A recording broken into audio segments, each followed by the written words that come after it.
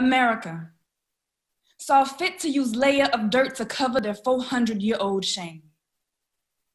400 years of inhumane treatment, 400 years of the degradation of a people, America, has tried to throw a bomb, rock, and hide its hand, has smiled in your face and sold your children to the highest prison, profession, plantation, has smiled in your face while simultaneously being found not guilty, America, has smiled in your face and murdered your mothers and fathers, smiled in your face, gave you broken dreams to chase while they casually walk out your front door with your life, and all the while America is smiling at you and you smiling at America.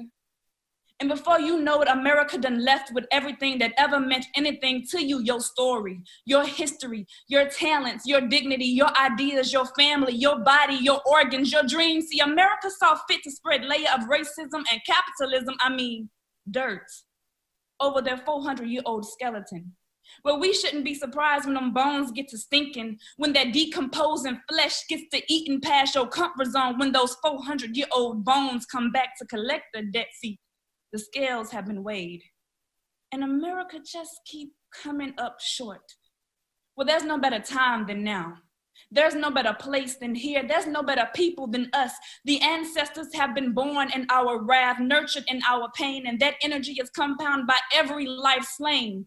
We feel their presence. We say their names. New Orleans, one of the largest slave ports turned highest incarceration rate in the United States, where plantation owners and smiling politicians get rich off the back of blacks. New Orleans, where the spirit of our resilient ancestors reached out past the grave, where we rebelled against oppression for centuries, for decades, where blood be the fuel to our fire and it's about to combust.